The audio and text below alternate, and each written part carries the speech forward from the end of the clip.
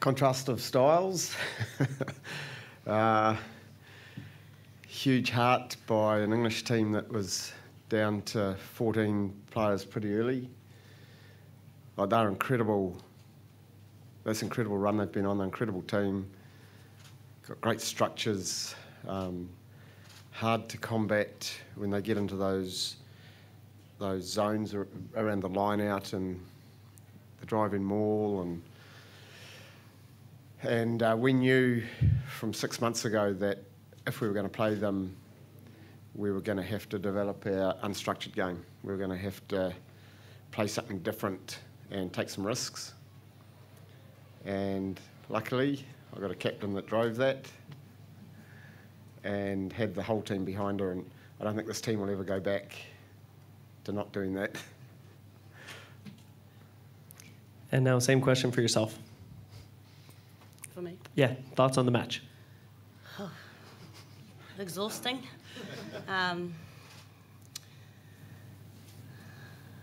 It's funny. Even though we were actually down for most of the game, I never felt like we were under the pump, like we were going to lose.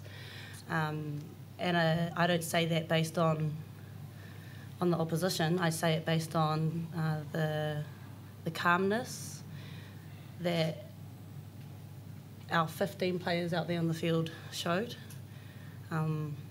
We knew where the space was. We just had to get the ball there, and we knew that their line-out drive was killing us. So we tried to keep the ball in and, not concede any penalties. And it took 80 minutes, and it took 23.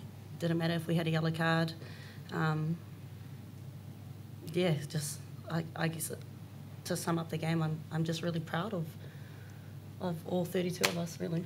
We should send that message up to us in the coaching box that you weren't worried. It's okay, sweetie. Thank you. Open it up to the floor now. I'll pass around a microphone, say your name, which publication you're with. Ollie here from New Sub Wayne. Congratulations.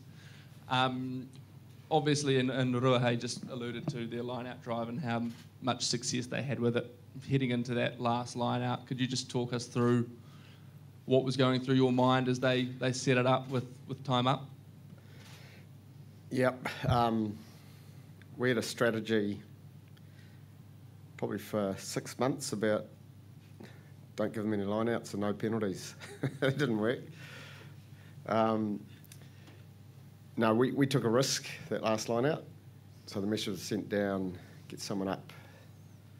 And that someone was Jonah Nanwu, who's a phenomenal athlete, good under pressure, and she did the business.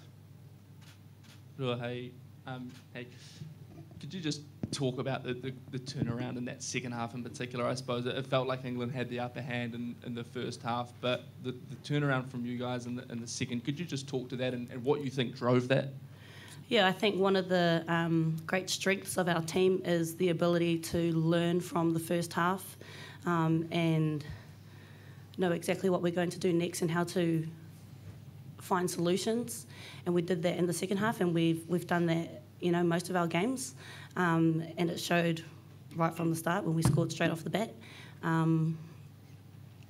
We know that our spark plugs are going to come on and ignite the field, and there's only however many minutes left in the tank, so everyone just goes hard and empties the tank. We're a type of team who loves to play fast and loves to play even faster come the second half, and I think that's why we never felt that scoreboard pressure, even though we were down. Yeah, does that answer? Yeah. Hey, Ruahei, it's Joe here from Stuff. How's it going? Could you just try your best to summarise what impact Wayne has had on this team in the last 6 or 7 months? Yeah, that's a good question. I actually remember the first camp Smithy came to, and I think the first night of the first camp we had a kicking strat session, and it was the complete opposite to what I had individually been told. And I was like, oh. And I remember when Smithy introduced himself to us and he said that he's never followed the herd and he always does things differently, and that's exactly the type of coach he is. as many people will know. And I think the hardest challenge for us as players wasn't the the skill stuff, it was the mindset stuff. He challenged us, when opposition presented certain pictures. He said, how can we score off this? It's hard when you're not used to thinking like that. And he definitely doesn't do things by the book, so that's the greatest influence that Smithy's had on our team, and the players that they selected throughout all our campaigns this year have showed that courage, the courage to play different, and that's what's so exciting about the style of game that we play. It's definitely not the norm. It's very exciting for the viewers, and it's fun to play. So, yeah. Do you want him to stay involved in some capacity? Do I want to? Wayne to stay? Oh, me? You're looking at me, Joseph? Yeah. I'm going to follow, I said to the team this morning, I love them. I'm proud of them. I've never been more proud of a team, win or lose. End of the day, I didn't really care today, win or lose. It's better to win than lose, but we just wanted to go out and play and be true to our DNA and what we've been trying to do. I'm not going to stay involved, but I'll be following these women for the rest of their careers, because it's not just the 23 that ended up on the field today. We have some, I think, global superstars in the other 9 that are going to come through. We've got young props, young midfielders, there's young wingers out there. There's honestly, there are so many good kids coming through in women's rugby that it is unbelievable. And I just think the future's great. So I'm going to be following them, but yeah, from a different position. And Ruhe, I should just ask, obviously, what's next for this team? It's difficult to know what the schedule is really for next year, but how do you what needs to happen to ensure that we sort of capitalise on this moment and this whole tournament? Yeah, well, that's a good question. More games, more fixtures. For most of us, the next competition is Super Rugby Opaki. It would be great to see that expand from what it was this year. Maybe, playing against some of the Australian teams and the Pacific teams, turning going to bridge the gap between Wharapama Cup and Black Ferns. We've got, the introduction of the Pac-4 competition now, which is great, and Laurie O'Reilly, but it would be awesome to get more regular fixtures against these Northern Hemisphere teams. As we've seen, they're different to the style of game they play is very different to ours. And more resources, I guess, thrown into women's rugby, so that we can be taken a bit more seriously and actually put more time and effort into our footy. Yeah, I think to back that up, I never thought in 100 years you'd be standing out in the middle of Eden Park and 40,000 people would be chanting Black Ferns. So something ignited this country around women's rugby, and we've got to make it count, and we've got to make it count with 7-year-olds, 8-year-olds, 9-year-olds, 10-year-olds who all play ripper, but when they go to high school, there's no team or no coach, and they'll go and play other sports, and they might come back into it, like a Lou or a Teresa Fitzpatrick, but many won't. But that's what we've got to get right. And that was the most phenomenal rugby moment of my life, standing out there and hearing that crowd chanting the names of these girls. It was phenomenal. Hey guys, Alex Chapman, TV3. Wayne, based on that, you've worked with several fully professional teams. What could this team do if they were to be fully professional? Well, they're going to be. So they have professionalised the game already in New Zealand. It's got to grow, clearly. I think we've got the best athletes in the world for the game. What worries me is if we don't surge ahead now, you've got highly professionalised French and English teams. You've got some of those other Northern Hemisphere teams are going to follow suit.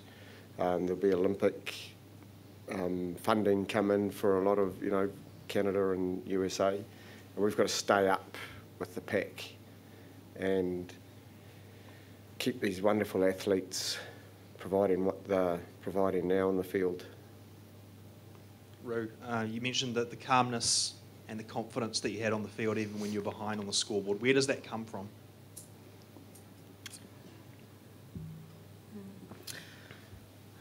I think it comes from a few different places. Firstly, the trust that we have in each other, but also the freedom that we have to play. And one of the great things about our semi-final was we won, but we didn't get to play our game, and we knew that today we would be able to play our game. And we play our best rugby when our minds are free and we play with fun, play with joy. And I guess that's where the calmness really came from. Hey, Kim here from TVNZ. Roy, how you kind of talked about the future and Wayne's touched on this a bit, but do you think you've begun to comprehend what you've done for the game this tournament? I don't think so, to be honest. Like the level of support that we've received from our country has been really overwhelming, and as players, none of us really expected this. It's still quite surreal to turn up to Eden Park. We've been here 3 times now and it's been sold out 2 times. To walk out of the tunnel and you can't even think because it's so loud. The crowd is so loud. And I never ever would have thought when they announced that the Rugby World Cup was here in New Zealand that we would get this level of fan engagement, because we're not really that type of country. And in the past, when we've had the opportunity to travel abroad and play teams like England and France in their home countries, their fans are next level. So I was quite worried when they announced that we had a home World Cup. But the way that the countries turned out, you couldn't have scripted it. It's been unreal. And as a team, we spoke about, part of our vision was wanting to inspire the nation. And I think that's what we've done, and it's still quite funny saying that because we've achieved it, and it's quite a hard thing to do, but it's just unreal. We got time for 1, maybe 2 quick questions. We got to open the mix zone soon. I'd just like to add to that. We've got a very special woman here. She's not just a great rugby player. She's one of the best leaders I've ever had in a team. She's smart, clearly. She's a lawyer. Speaks 2 languages. I'd like to see her up for a Steinlager Award. There you go. I think she's led this team phenomenally. She's played a phenomenal brand of rugby. She's been consistently best player on the field. And I give her all the credit. She's been outstanding. Wayne, I also just wanted to check on how Portia's doing, and a word on Aisha coming in obviously a lot earlier than planned. Well, last time I saw Portia, she was jumping all over me. I think she's all right. No, I don't want to trivialise that because no, she wasn't great. So she didn't pass HIA. She was, I don't know if she can remember much of the game. She was playing so well too. It was really disappointing. But she'll recover. But she's not handy at the moment. She looked pretty lovely when I saw her. Adi Rikihana from Marae TV here.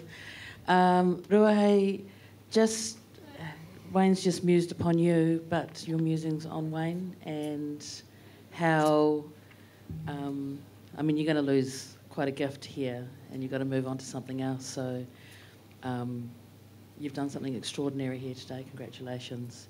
But what next? What next for the team? What next for you?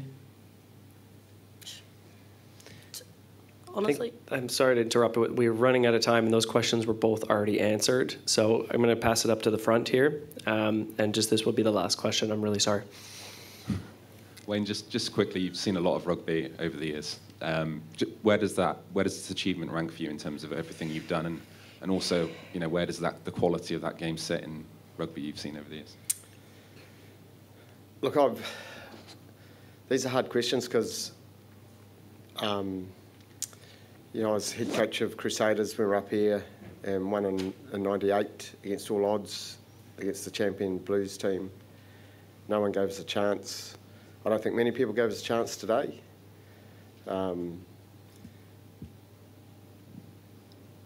Probably for me, this will go down as one of the great experiences of my life.